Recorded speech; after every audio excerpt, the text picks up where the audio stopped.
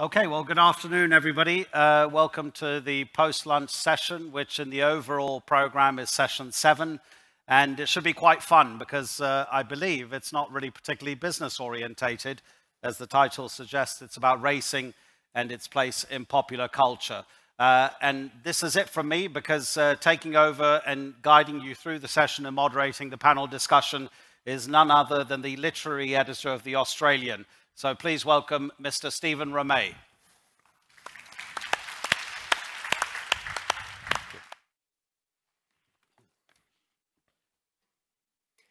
Good afternoon, everyone. Welcome to this session of the Asian Racing Conference. Yes, I'm Stephen Romei. I'm the literary editor of The Australian newspaper, which is a national daily in Australia, and it does have on Mondays a very well-respected and well-read section called Thoroughbreds, compiled by one of Australia's best racing writers, Tony Arrold. So we're here today to talk about racing and popular culture, and I would add horses and popular culture. And I think with all the serious issues that are being discussed here, integrity in racing, the doping of horses, essentially things that turn the public off horse racing, it's important to remember that horse racing and horses have been part of popular culture for a very long time. And I think the role of administrators in the thoroughbred racing industry is to make sure that continues to be the case, particularly in this current time when there is so much competition for every sport. You don't want this sport to fall by the wayside. Now, I'm joined today by 3 distinguished guests. Firstly, Henry Birtles, who is standing at the other podium. Now, we're not having a podium contest here or anything like that. He has a sore back, so that's why he's standing. And he is the founder and managing director of HBAmidior Limited, which is essentially a company that works with racing rights and it's trying to make horse racing more accessible and available to the general public. Now, he's also known as the racing poet because he writes poems about racing. And today he is going to share a poem with you specifically written for this very conference that we're attending. The second guest is Chris McGrath, who is a horse racing journalist from England. He's worked at many well-known newspapers such as The Times and The Independent, and he has just published a book called Mr. Darley's Arabian, which is a wonderful book. I recommend it to anyone who has not yet read it, and he's going to talk to us a little bit about that. And the third guest is Jongduk Kim, who is Senior Manager at the Broadcast Centre of the Korean Racing Authority.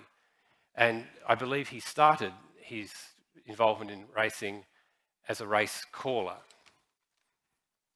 So, what we have before us in this room, on this stage, is 1 poet, 2 journalists, and a race caller. I very much hope there are stewards still in the room. I will now, what's my zapper thing? Here it is. Right. I will now give a personal and fairly brief summary of the horse and racing in popular culture. Clearly, what matters in any representation of popular culture is the written word. And the horse and racing in the written word has been going on since people have picked up pens or chisels to carve on stone tablets. But let's start with the person that everyone starts with at a time like this, because he's the best, Shakespeare.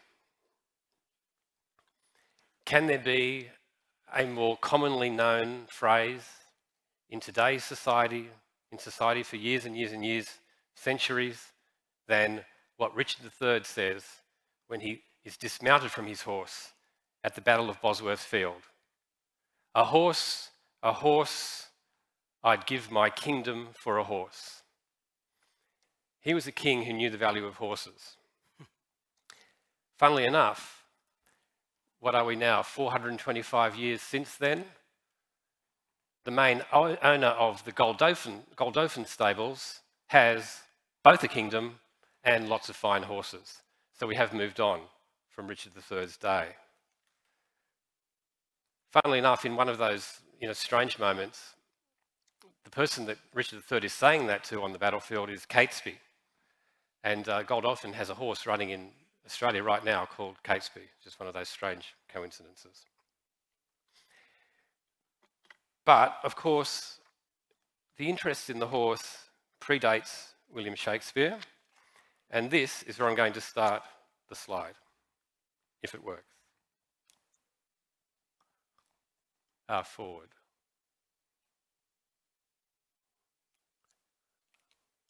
Okay. All right, so quite a long time before Shakespeare, the Roman Emperor Caligula. There he is in a statue on his favourite horse, Incitatus.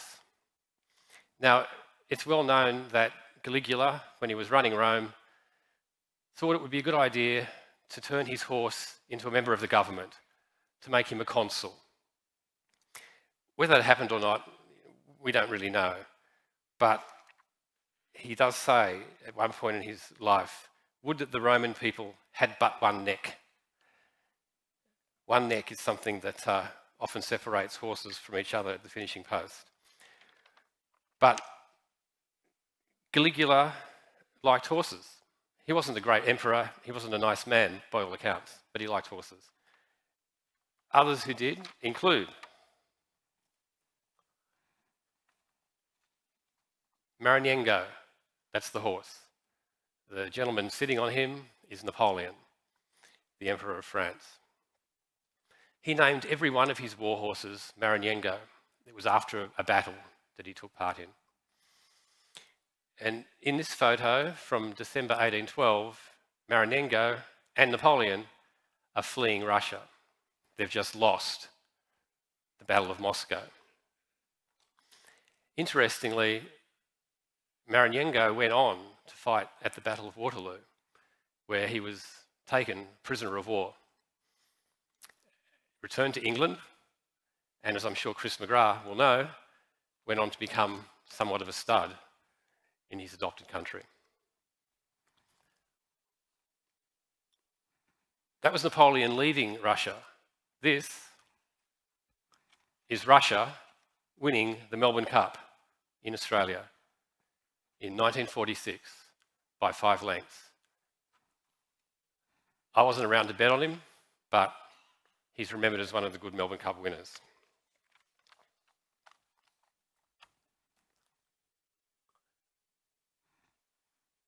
Here we have a scene from Gulliver's Travels, the 1726 novel by Jonathan Swift. Towards the end of the novel, Gulliver, on his travels, ends up at the land of the Houyhnhnms. The Houyhnhnms are the horses. The difference between them and the horses we live with now is they were super intelligent, much smarter than humans, and ran their land beautifully. Interestingly, they had arranged marriages, the Houyhnhnms, and the reason they had them was to prevent the race from degenerating. Now, as Chris will tell you in his book, that's exactly what's happened in the real world. The Arabian, who he's written about, is kind of responsible for about 95% of all horses, all thoroughbred horses on this planet.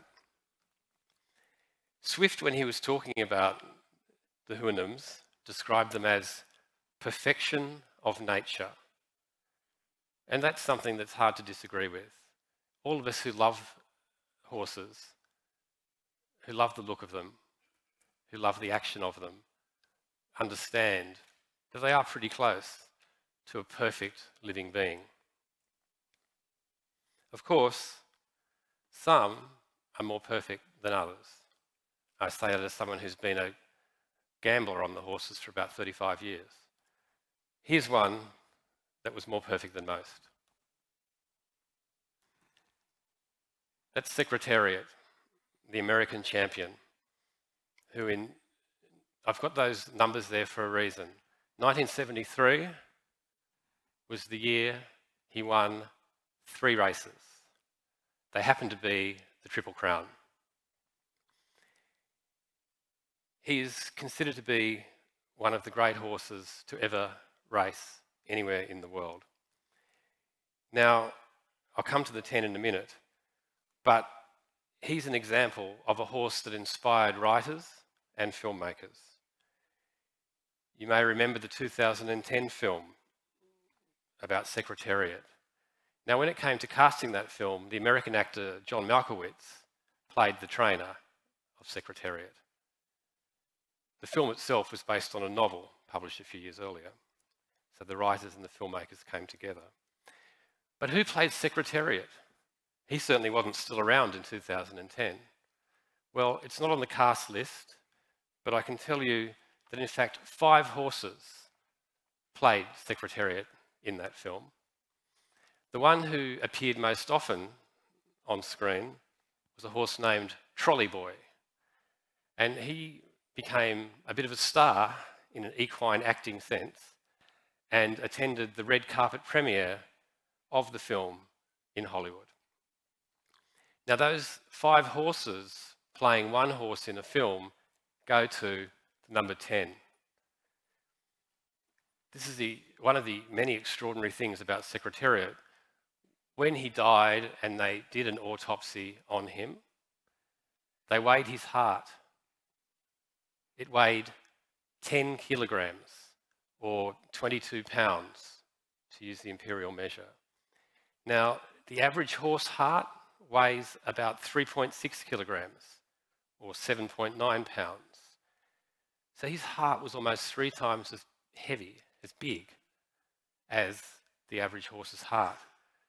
And perhaps that's why, one of the reasons at least, he was such an inspiring horse that became not just the subject of books and films, but became part of the daily lives of people in America following their champion from race to race to race, as it happened in countries all over the world with other horses.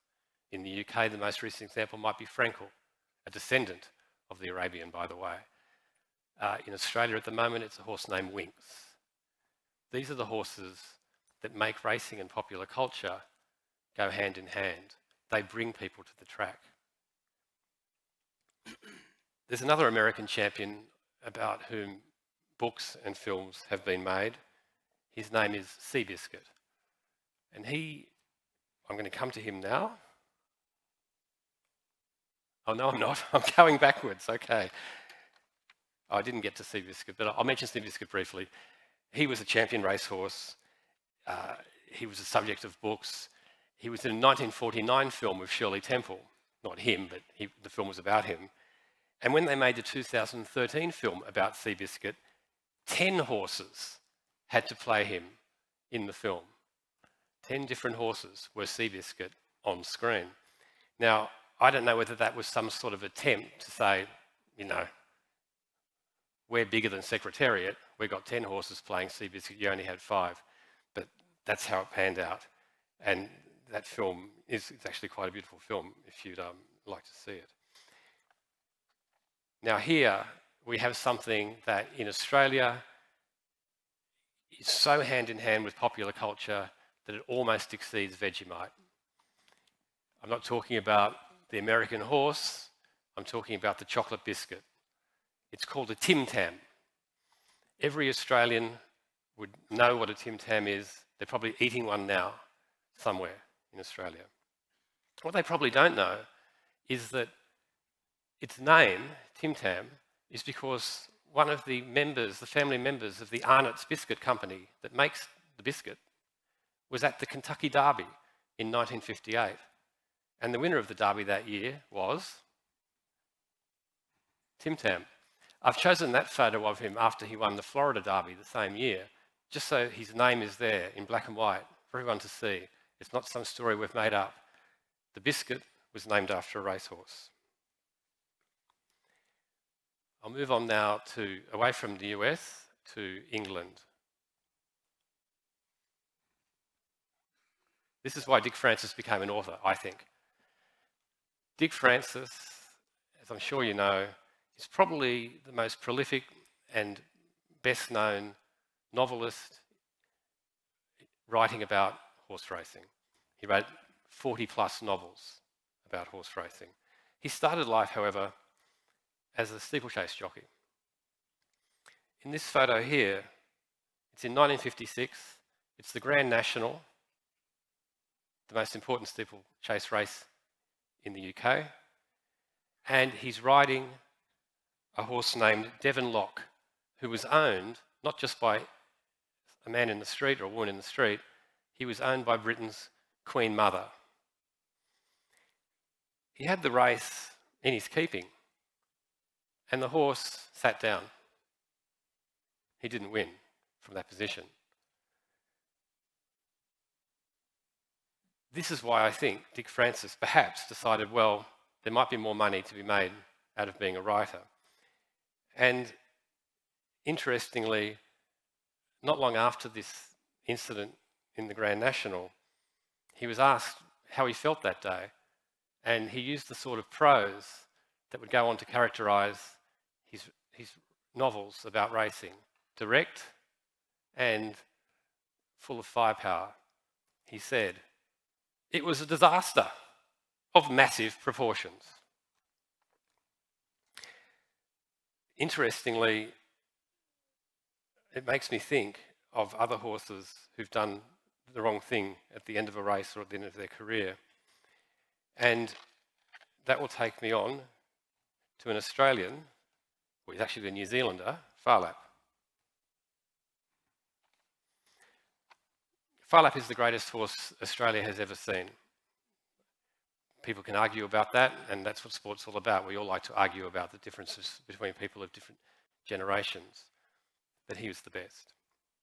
That quote up there, "This is not a horse, Harry, this is a cross between a sheepdog and a kangaroo," is what an American promoter said when he was visiting Australia at the time to Harry Telford, the owner, when he first saw Phar Lap as a very young horse. Now, as it happens, I own a sheepdog, and I've seen plenty of kangaroos. And I can tell you that whilst both are quite fast, they're not as fast as Phar Lap. He was the fastest. He was the best. And he went on, of course, to be written about in books. And in 1983, Australia made a film about him, just called Phar Lap. Heart of the Nation, I think, was the subtitle. And the screenplay for that was written by one of Australia's greatest playwrights, David Williamson. And it's that connection between someone who's otherwise considered external to horse racing, a playwright such as David Williamson, or a novelist such as Mark Twain, who wrote about the Melbourne Cup when he visited Australia, or the English writer Nat Gould, or Dick Francis.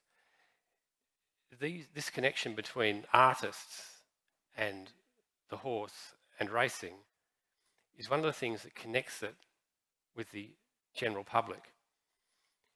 When you have a film about a horse, when you have a book about a horse, everyone can sort of take part in a sport that they may not have been interested in before. To stay with Australia, I'm going to finish up with our two best horses of the past decade. Okay. I'm not one of them, but that is me. That is me on the on your left, obviously, with Black Caviar, the mighty, undefeated, 25 races, 25 wins, sprinting mare. I was interviewing her ahead of her 14th win. And I have to say, I've interviewed a lot of people in my life. She was just about the easiest. She didn't say a lot, but every word I valued. I wanted to show that photo of myself and Black Caviar because I'm holding her head. In fact, she tried to eat my jacket at the time. She was very attracted by the corduroy for some reason. After I spoke to Black Caviar, I went to speak to her trainer, Peter Moody, who's in the next photograph. And I said to him, what was it about Black Caviar that first attracted you to her when she was a yearling, when you first spotted her? And he looked at me and he said, and this is the start of the quote I've included, she had such a big, powerful... Now, he's a Queenslander, so I'm just going to say the word he used, arse. I looked at him, thinking he was joking, and he looked at me hard and said, I always look for the biggest arse. After all, that is kind of what drives a horse, I suppose. Black Caviar is the subject of a book. It came out in 2013. And, you know, I'd be very surprised if movie-making people aren't also interested. Black Caviar is also one of the horses that taps in to the changing nature of media around the world. Phar Lap didn't have a Twitter account. Black Caviar does. If you want to follow Black Caviar on Twitter, you're free to. She's part of that attempt to try to connect horse racing with the younger generation. Final horse I'm going to mention is still racing. This is Winx, the greatest horse currently racing in Australia. She also has a Twitter account, by the way, and she also is the subject of a book that's coming out next month. I wanted to put that number there, 130. It's not her racing record. Her racing record is 1-1-1-1-1. Goes on for quite a long time. 130 is her time form rating. She has now been declared the best thoroughbred racing in the world on turf at the moment. And as someone who has been following horse racing for a long time, it's horses like Winx that connect the sport to the popular culture, because people will go to the races just to see Winx. They will put bets on her and not cash in the winning ticket, but hold on to it as a souvenir of their little part in history. So I think that in this conference, where we are talking about lots of serious issues, and deservedly so, we do need to remember that perhaps the most important aspect of racing is the horse. The horse comes first, and I don't mean that just in pass the post first. The animal is what connects us to the sport, and it's what's connected various writers, filmmakers, and poets to the sport. Thank you. So now we're going to go to Henry, who is going to read from his poem that he wrote just for this conference.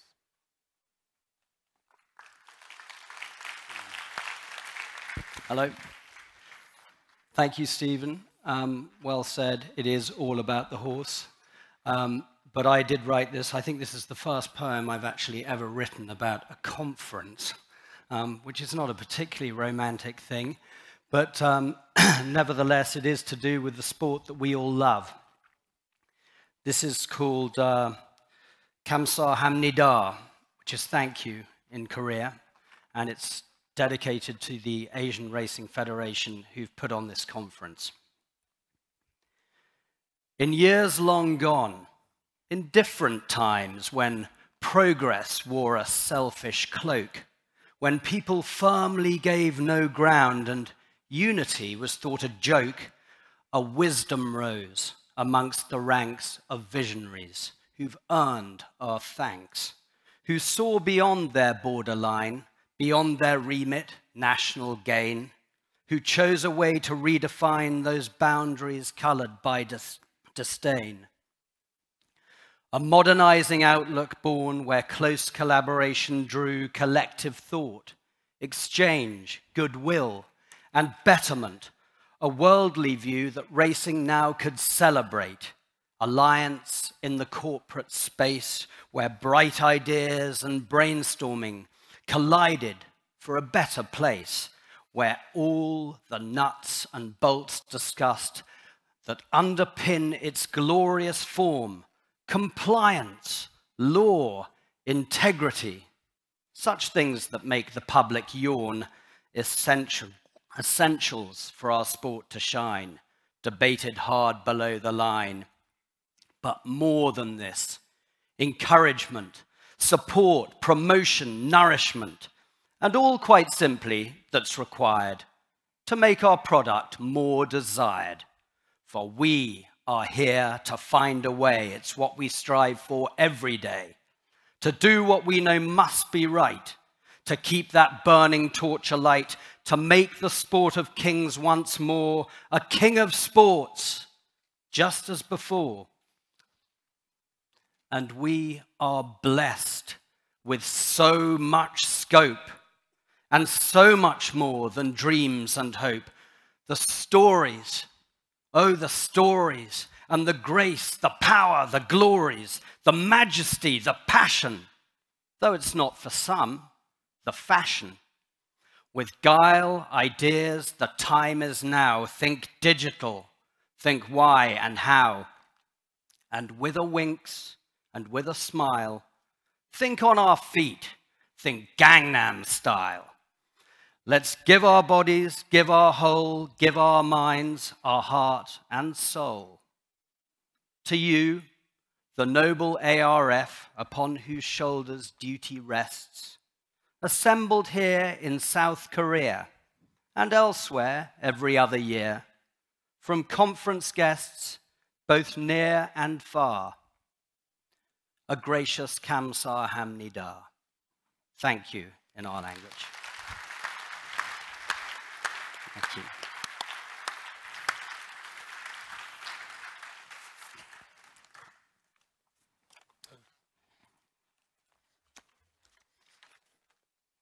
And now, Chris McGrath. His book is wonderful. It is not just a book about horse racing, it's a social history of Britain over 300 years.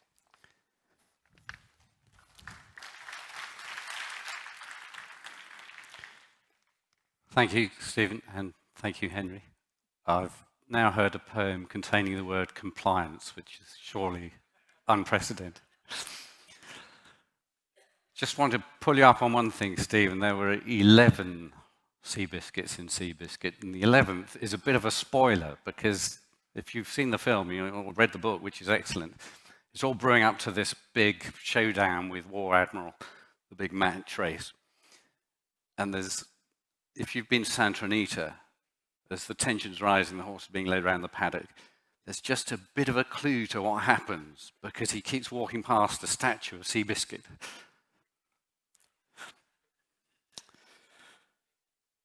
Right, let me just tell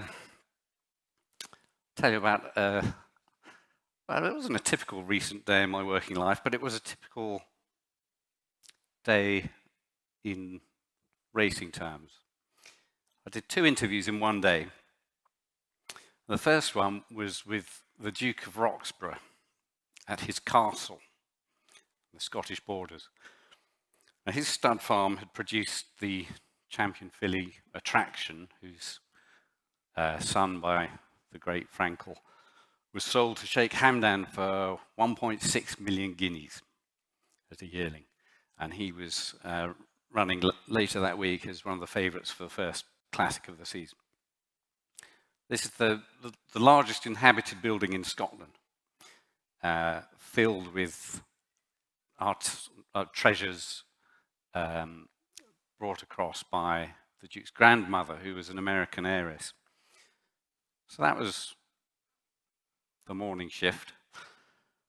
One bus and several trains later, that evening, I was in an industrial estate outside Manchester, in a sort of cabin office, surrounded by cement lorries,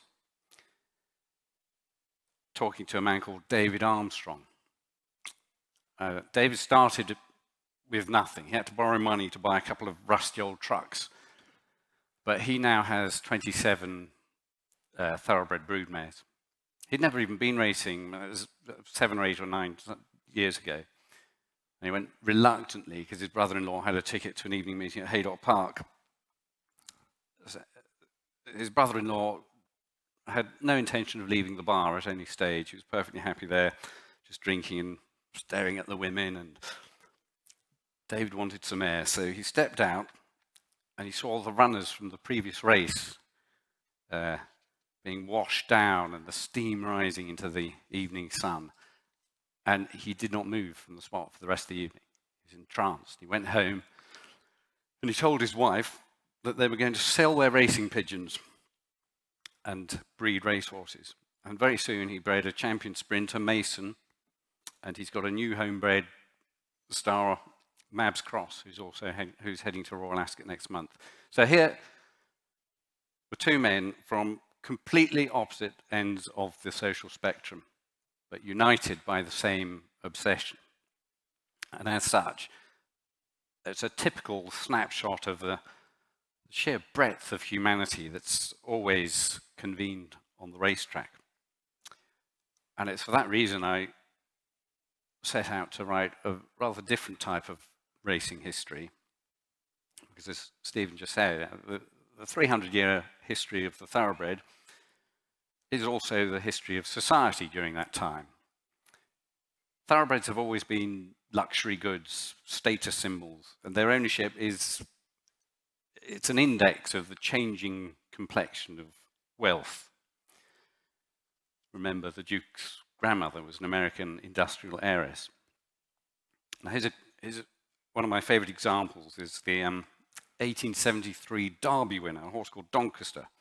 He raced in the silks of one of the ultimate self-made men of the Industrial Revolution, James Merry, a Scotsman of obscure origins who had combined being in the right place at the right time with a complete freedom from scruples, and was so able to build up an empire of coal mines and iron foundries, but he could never achieve respectability in the eyes of the landed aristocracy, whose long social and economic and political hegemony was being broken up by new money like this.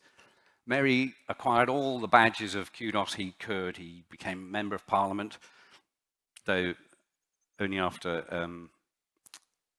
the first time he won the seat, he was unseated for bribery, but the second time he obviously paid enough. He bought a townhouse in Eaton Square and a shooting estate in the Highlands, but above all, he bought racehorses.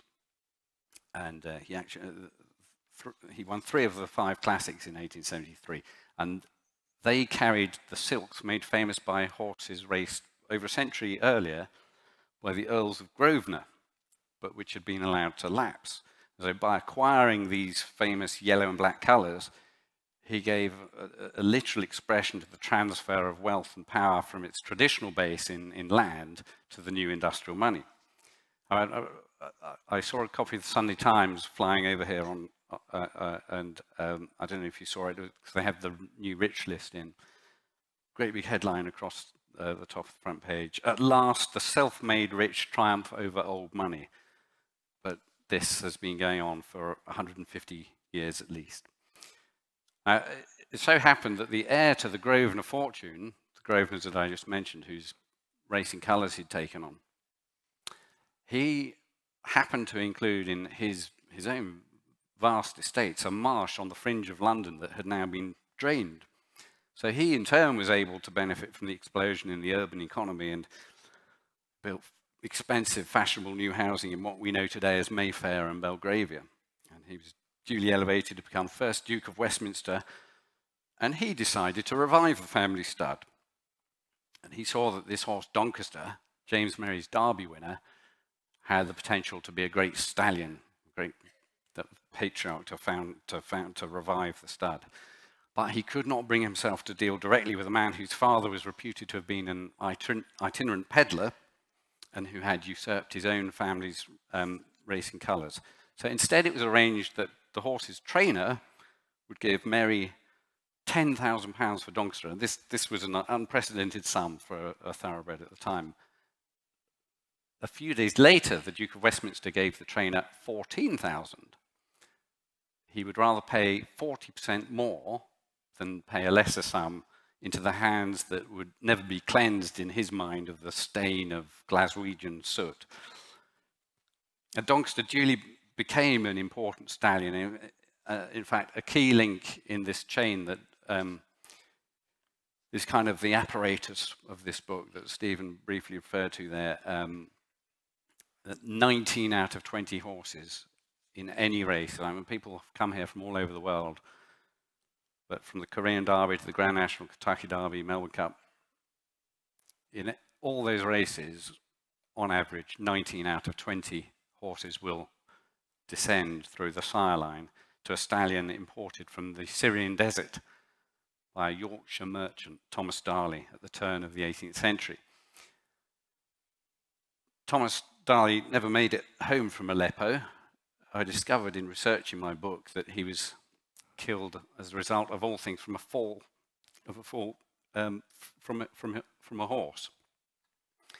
But the species that ended his life also made him immortal, because this stallion, though he only produced a couple of dozen recorded foals on an obscure provincial stud, ultimately established this sire line that has all but eradicated the two others, that tracing to those other patriarchs that we all know, Godolphin, Arabian, Bailey, Turk, still very resonant names, but almost entirely effaced from modern pedigrees. Now, clearly, we're just talking about sons of sons of sons. The top line of a pedigree is, if you envisage the way the fish tails out.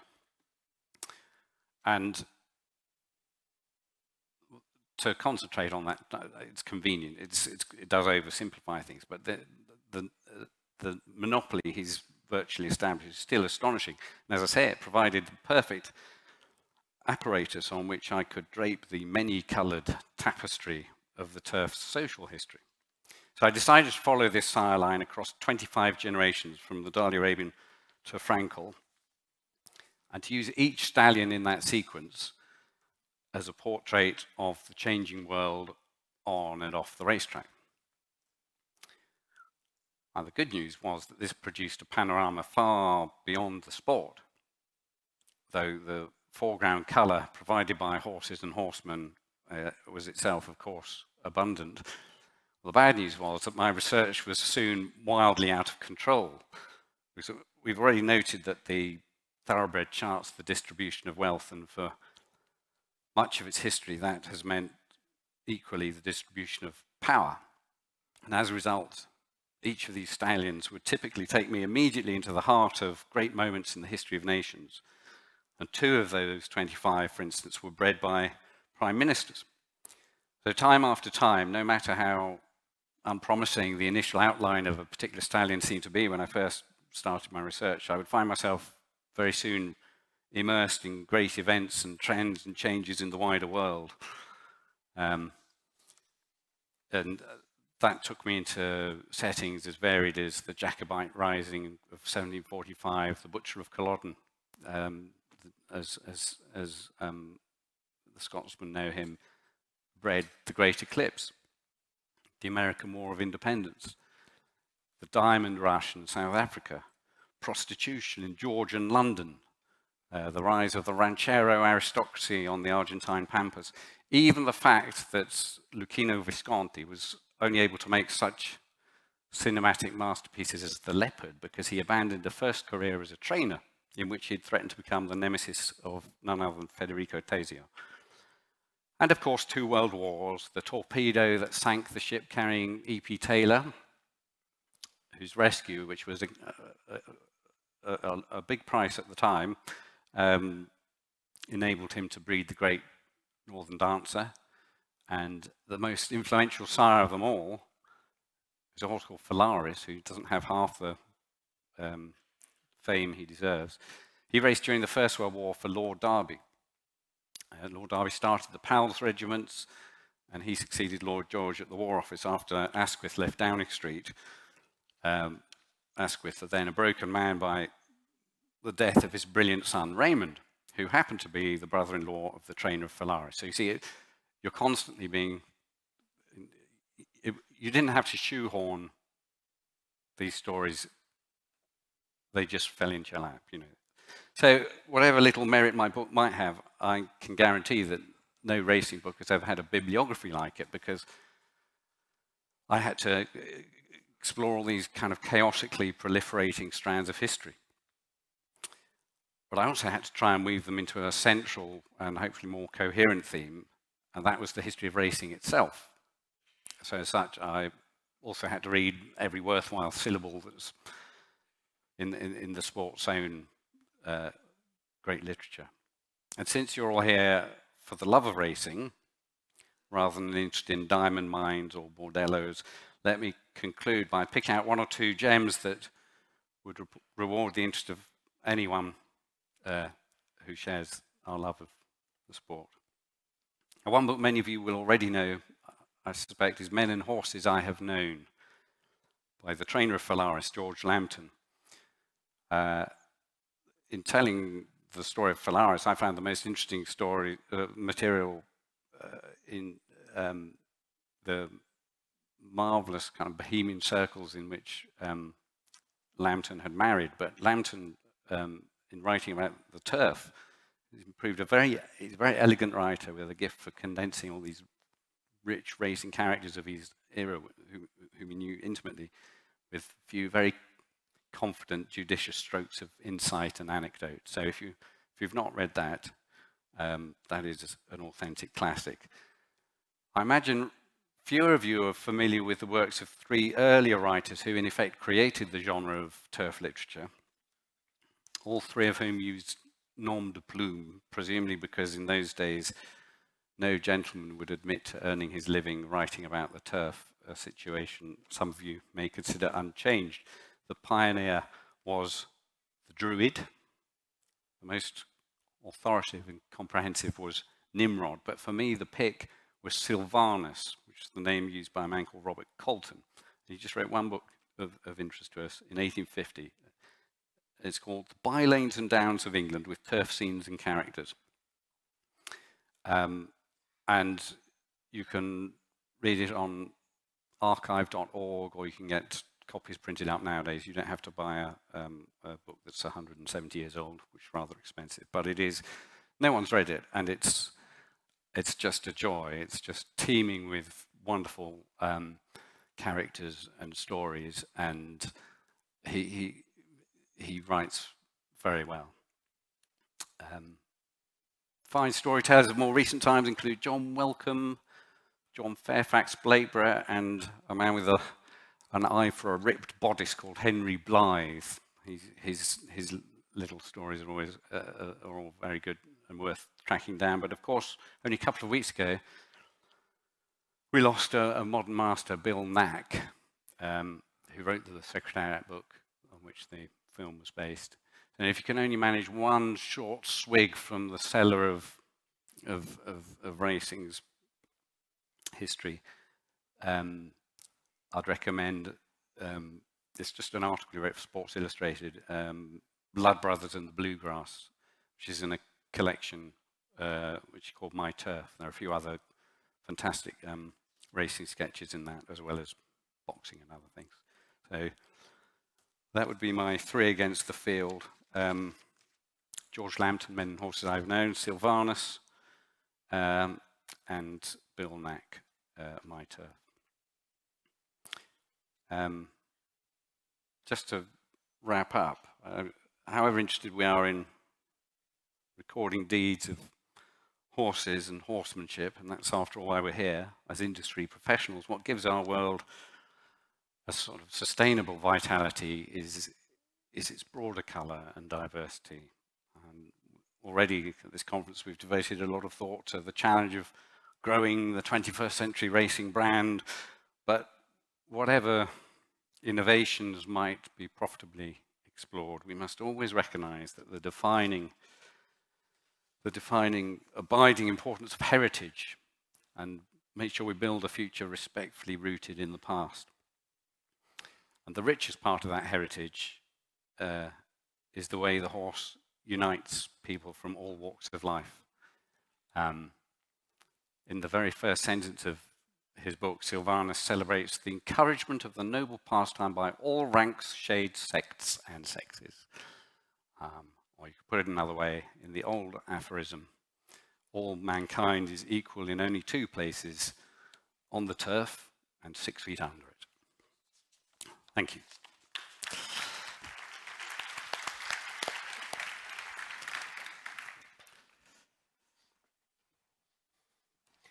And now it's a pleasure to introduce Jongduk Kim, who is going to talk about horse racing and Korea specifically.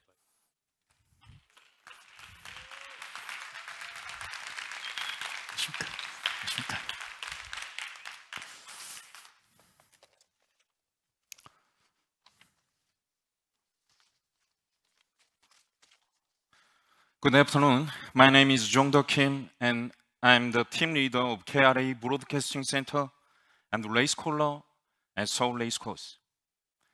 I'm honored to be here today. Can you start with telling you the story about a disaster? In 2003, Typhoon Romei swept through Korea. It was the worst typhoon in living memory. The damage was beyond our imagination, and it took more than 2 years to recover. Of course, it was the people and infrastructure were the priority in the aftermath. However, later, we rediscovered some of outstanding cultural DNA of Korea. The oldest boat, and possibly we think the world's most ancient boat, was uncovered near Busan. It turns out the boat was over 8,000 years old and was about 3,400 years older than Great Pyramid of Khufu in Egypt. We realized that our ancestors had shipbuilding skill and a maritime culture much earlier than previously thought. I was a moment of disaster, but we overcame it. And also we gained pride with the discovery of this cultural milestone.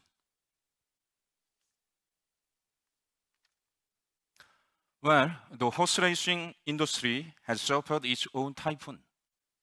Sales decreased, racecourse attendance dropped, and we lost customers to other betting mediums. I believe race clubs everywhere else around the world are systematically trying to increase turnover through innovation. We, the Korea Racing Authority, are also striving to save the racing industry by expanding TV broadcasting, attracting more horse owners, and constantly seeking new solutions. We saw that by creating a link between horses and the people, revolving around the proudest horse culture, we could re-energize the horse racing industry and make people proud about enjoying horse racing. As of last year, KRBC, the Korea Racing Broadcasting Channel, has started a project creating multimedia art to revive the forgotten Korean horse culture. So, now let me show you how we delivered it.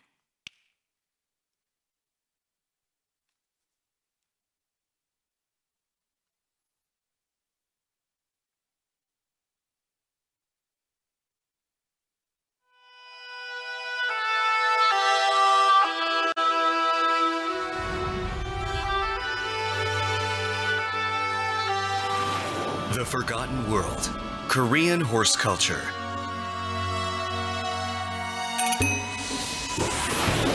Horse built a country. Park is the third most popular Korean family name after Kim or Lee. Park Hyuk-gose, the father of Parks, was born in the horse's egg. 2,000 years ago, 6 village chiefs gathered in the southeastern part of the peninsula, planning to form a country. They searched for a king over and over again, but they couldn't find a suitable one. Then, one day, they heard a noise. They traced the unusual sound and found a white horse kneeling in tears. As they approached, the white horse flew up into the sky and vanished. And there was a purple egg left at the place where the white horse had been. As the chief carefully touched the egg cracked, and a baby boy was found smiling inside of it. The chiefs considered this mysterious phenomenon to be the king sent from the sky and named him Gyeokgose, which means lights up the world, and Park for his last name because he came from an egg which was shaped like a gourd, called Park in Korean. Park Gyeokgose, Shilla's first king, who gave birth to the spirits of art, culture, and style. Since then, Shilla has been reborn after the unification of Goguryeo and Baekje as the unified Shilla. It is called the Golden Empire, the most famed of delicate gold crafting skills, which is priceless in Korean history. Horse helped win battles. Like the Legion of Rome, as well as the Spartans, there was a robust combat unit in Korea called Gemamusa. Goguryeo, which expanded its territory up to Beijing, China, was in conflict for 700 years with China's enormous empire. The powerful combat unit of Goguryeo was the so-called Gemamusa, which had dressed both the horse and knight in armor. Goguryeo, which possessed the world's best steel technology at that time, had an armored spear that was more than 5 meters long and weighed about 70 kilograms. When combined with the weight of an adult man, the total weight was approximately 120 kilograms. Therefore, the Gemamusas required an extraordinary horse, and Gwaha horses were the perfect solution for this. The height of Gwaha horse was about 110 centimeters, and it was small enough to be able to pass under a fruit tree, even with a person on its back. It also had a gentle personality. Despite its appearance, it had outstanding immunity and extraordinary strength and power, which was superior to any other horse species. Due to the Gwaha horse, it was possible for Gemamusas to dominate in a way similar to a division of tanks. Now, the days of Gwaha horses on the battlefields are gone. But don't worry, there is a place where you can still see Gwaha horses race. Let's Run Park at Jeju Island has Gwaha horse racing every week. And it's the only place in the world where this occurs. Unlike thoroughbreds, they have endurance that make tight finishes frequent.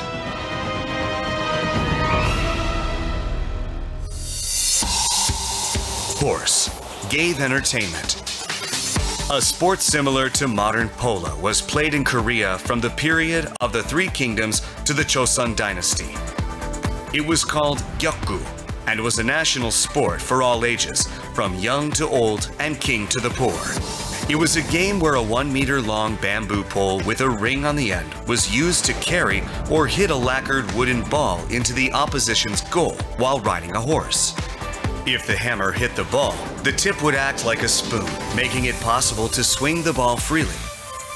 It is also a place where players could showcase their skill and style. From this, various technologies gradually developed, and it became the best military martial art beyond the sport at the start of the Joseon era. Playing Gyeokgu was a vital skill. If they couldn't play it, they couldn't qualify as a knight. But it no longer remains as a popular sport. Fortunately, we started a cultural restoration project for Gyeokgu in the 2000s. We would like Gyeokgu to become a popular sport for all ages once again.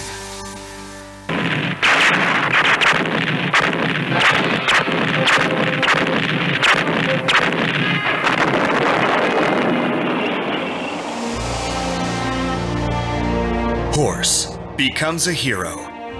There was a racehorse called Morning Sun that served in the US Marine Corps during the Korean War. Morning Sun was a mare that ran at the first racetrack in Shinseodong, Seoul. She was the first horse to cross the finish line and step onto the track, like the Morning Sun. However, after the Korean War broke out, the owner's sister stepped on a mine and became disabled. Eventually, the owner had no choice but to sell Morning Sun to the US Marines as a shipping horse.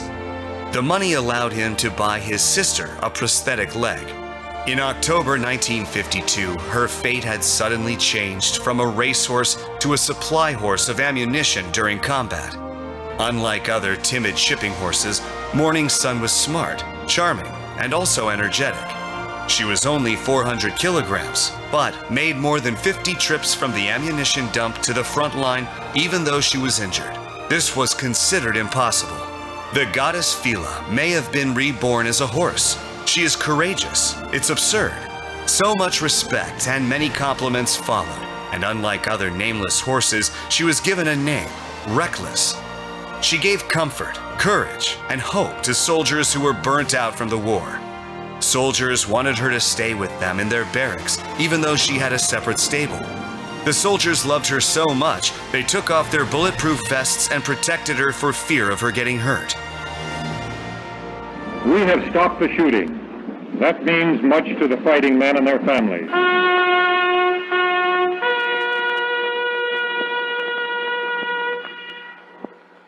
After the signing of the ceasefire, Reckless was moved to the United States and served at the Marine Corps' 1st Division headquarters in California. She was promoted to sergeant in 1959 and then retired the following year with a grand discharge ceremony. After her discharge, she received various medals and citations, such as the Purple Heart for injured combat soldiers from the War from America, the U.S. Presidential Citation, the U.S. Army Corps of Engineers, the United Nations Commander-in-Chief, and the Korean Presidential Citation. After a comfortable and peaceful life, she died in 1968, leaving 3 progeny behind. The U.S. Marines held a military funeral and placed her to rest in peace in the Army unit. Even now, she is remembered and loved by many people. There is a monument next to her stables, and the official website Sergeant Reckless is in operation.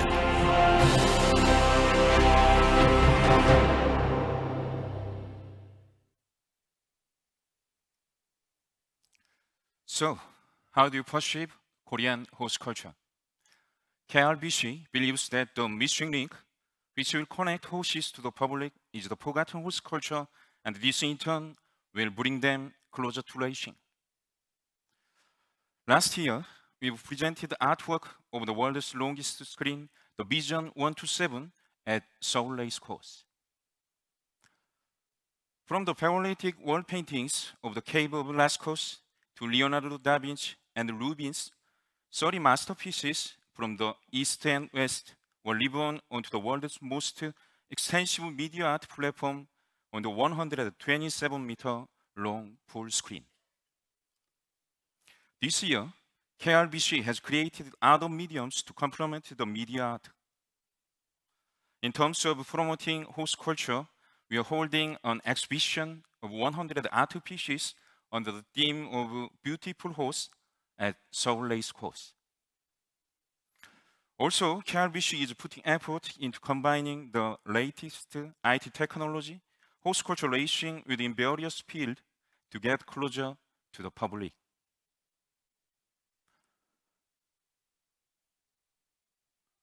Webtoon have emerged as the center of the digital content market optimized for the mobile area.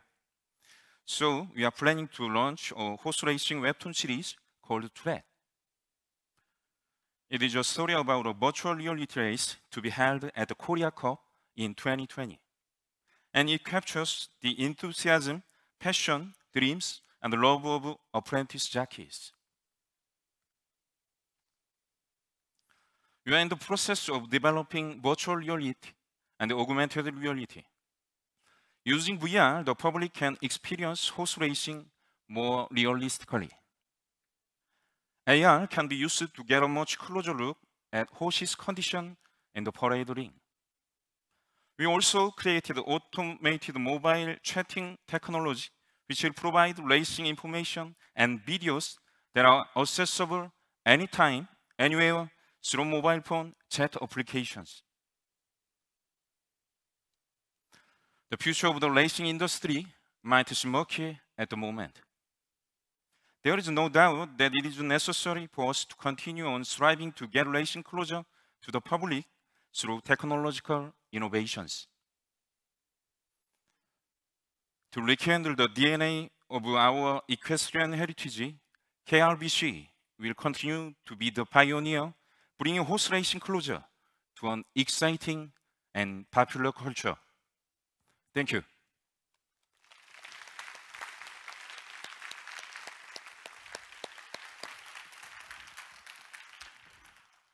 Thank you very much to all of you. Stephen, the word came down from above that the time has run out, so unfortunately we won't get to hear any personal observations from the panelists, but great contributions from all four of you. We're going to have a very short break now, and then we've got two very important sessions, because after all, what is racing without the horse? And we're going to be looking at the issues of gene doping and veterinary regulation. I said the word properly for the second time today. See you after the coffee. Thanks very much. Thank you. Thanks, Chris. It's really interesting. Thank you. Thank you.